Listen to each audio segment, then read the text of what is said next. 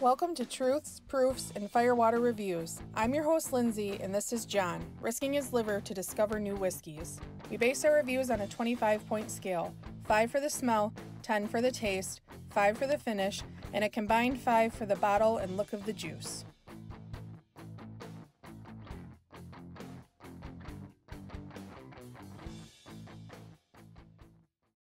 Let's start out with a question. Have you watched Yellowstone?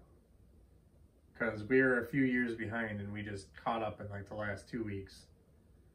Wow. Yeah, it's a pretty amazing show. Yeah. I didn't love it until end of third season. And then I absolutely loved it. I loved it the whole time. I mean, I liked it the whole time, but I didn't love it. I don't know. I fall for shows a lot faster than you do. Yeah, So. some shows I fall faster though. But if you've watched it, let us know who's your favorite character. I was really mad when they killed off a certain son in the first episode. Because he was the cutest, but that's okay. All right, John's going in for a review. I'm indifferent with how I feel about this one. It's in an Evan Williams glass. Is it Evan Williams? No. It doesn't smell like bourbon though, so. I get dry oak, but it's a little sweet right away. Very nice apple. A lot of alcohol on this, surprisingly. Yeah. Some perfumey floral notes. I'm not really up on my flowers, so I couldn't tell you. It's light and it's pleasant though. I don't usually like a good floral note, but it's very subtle. It's not very pronounced, but it's there, and I think it smells good. But a little vanilla extract, raisins, and it opens up and it like dominates dried fruits. It's like prune, apricot. I'm very impressed. This is complex. This is very complex. What? I think you get dried fruit every time you sample this. Sample this? Yeah. I don't know. Something I have often? Not this particularly. Oh? This format. I don't know. I'm going to give it a 4.75. This is almost perfect. Oh, going right in. Oh, buddy. Slow down. Oh, wow. Warm rye spice. It's not hot. Up front, it's got that prickly pepperiness, but it's not strong. But it lets you know there's some black pepper in there. Okay. There's some decent sweet oak. It's not dry like I thought it would be going by the nose. I don't think it's like well aged, but the oak is there. That's a tough one. I mean, it's a sweet oak, but it's not like, I don't know. That's hard to explain. I don't even know where I was going with that. Okay. Yep, but I was. You were going somewhere with it. Caramel covered apple. So caramel. Like a fresh orchard apple, like their homemade caramel apples. Not like the nasty store-bought sheets. No, that you buy, I still like those. No. The sheet ones? The sheet? Have you ever seen the sheets of caramel that you drape over the apple? I like the Affy-Tapples. Affy-Tapples? I don't know, whatever they're called. Affy-Taffies? I don't know. I don't know what they are. Yeah, we had a bunch of them. A week. There's vanilla extract still, peaches. The dried fruits really turn to peaches on the taste. Peaches? Yeah. There's a little black pepper, like I said, in the front and way in the back. A little bit of eucalyptus. So it has to be a rye. I Riley like it. I put on there. I cracked myself up. How long ago did I do this notes? Because I did a bunch, and this was A, so it was a while ago. Yeah. It was a while ago. But my notes still line up. There's nothing I can add to it that I get. It's briny. It's a little charry. Got a little bit of that bitterness. I like it. I mean, I don't think there's much that really makes it stand out, but it is very, very solid. I'm going to give it an 8.5. Okay. How about your finish? Briny vanilla. The rye sticks around for quite a while. Longer side of medium finish. It's got that vanilla is like, it's predominant in this one. Yeah, it sticks around from the nose to the taste to the finish, and it slowly fades. Got it. Yeah. A warm, thick mouthfeel.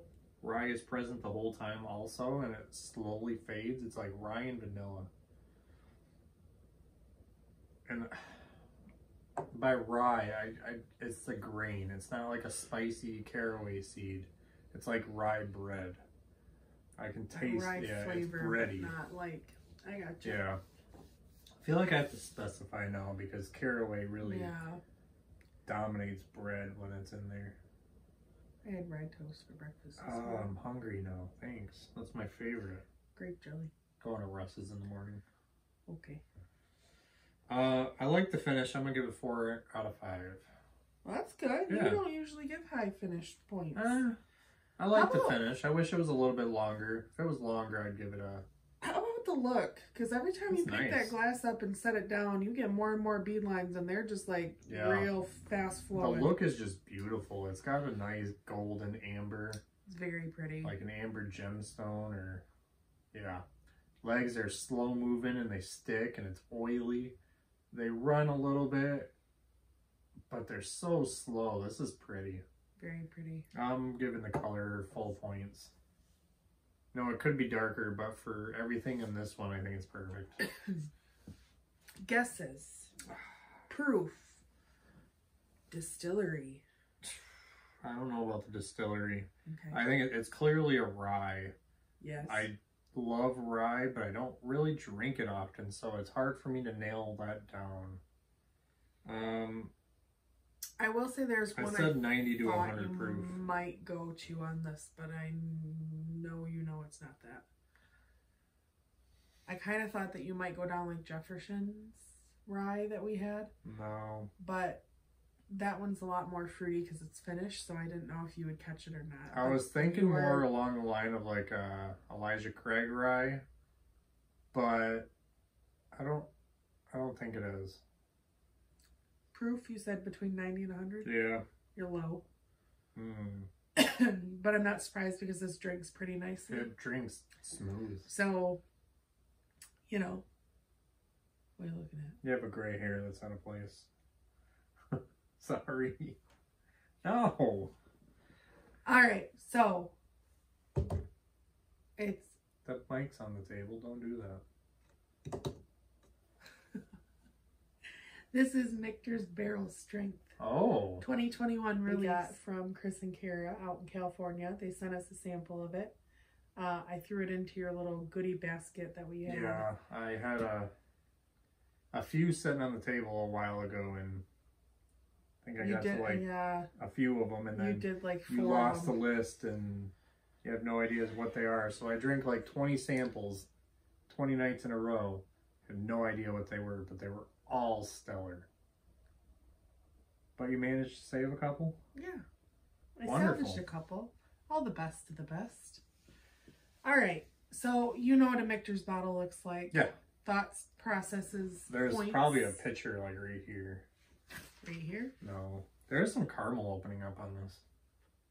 You are so random. We're talking about bottles, Oh, John. I did put caramel in there anyway. Anyway, bottle. I like the bottle. I mean, it's got the pot still on it. I love Michter's bottles. They're not terrible. They're just kind of plain to me. It's got a pot still on it. How cool is that? It's got like a it's not Willet pot still that looks like a pot still. Yeah. Yeah. I got some in my eye. How does that happen? You sloppy drunk. Are you drunk?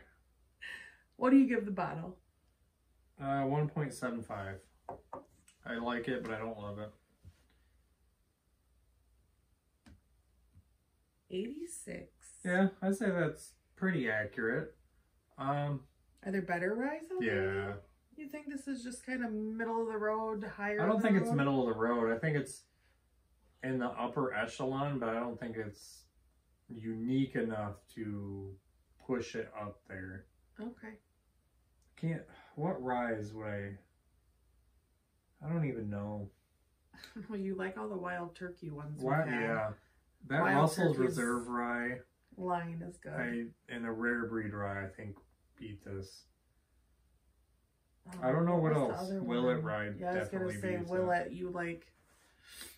But I think it's top 10 ryes right now for me. I don't think we'll ever see a bottle, though. We just don't get Michters around here. Yeah. We get the main we get like the US bourbon, 1 line, but we never get anything else. Yeah, we don't get anything. Never seen N10, never seen barrel strength toasted. We got the lamp from Michael and Boog back there, but I bet you that Michter's 10-year rye is delicious. I'm sure. But anything else you'd like to add? I don't think so. I think 86 is solid. It's good. It's a good point for a barrel strength rye. I'm hoping everybody else kind of opens up to that. I know Wild Turkey did. Do you know any information about them, or are we going to skip all that? There's not a lot out there about Michters. Nope. They don't distill their mash bill. They say they don't distill their mash bill? I'm sorry. They don't disclose their mash bill. Their juice is not in bottles yet, so they're still sourcing. They don't say where they source from. They don't really talk about any of it, except for the fact that this is speculated to be 6 to 8 years. I wonder where they source from. I don't think it's MGP. I don't think it's it is Kentucky either. Straight Rye. I don't know what it says on the bottle. This is 111.2 proof, I think it was. They put it in, their barreling proof is a lot lower. And I knew that they had to be a specific proof to go in, but John just was educating me about how they put it in lower so that they have to water it down less when it comes out. So yeah, so Michters, they do a lower entry proof than most others, and then when they bottle it, they barely have to water it down. So it saves all that I think flavor. Wild Turkey does that too. But their barreling proof is 103 for this. I didn't know it was that low. They pull it out and they said that their releases range from 105 to the highest has been is 112. And they've been releasing this since May of 2015 was the inaugural release of it. Yeah, that. When they first started releasing the barrel strength rye. And it went over so well, they just kept doing it. But I think that it's cool. I definitely think that the rye game has really stepped up since John and I got into the bourbon game. I think it's more we're just trying more. Maybe, but I just feel like you see a lot recognition. More. It is very good. It's different. I mean, if you drink bourbon all the time, you're going to get burned out and you're going to get bored, which I did for a little bit. Yeah. Had to go to rum. And now you're getting into ryes and finished whiskeys and stuff. Bored with rye or finished. Not yet. Give it time. Too much stuff to drink. I don't think I'll get bored. No. Who knows? Well, anything else from you? There you have it, guys. Michter's Barrel Strength Rye. Let us know what you think about Yellowstone. Don't forget. So that wraps up this review.